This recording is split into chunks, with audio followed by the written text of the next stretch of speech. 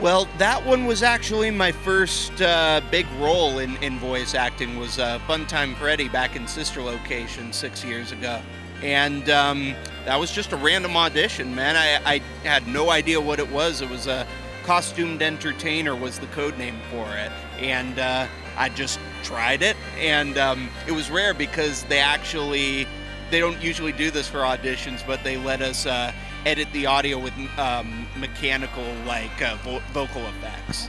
So I guess that's sort of what made me stand out, or maybe it was the character itself. I sure hope so.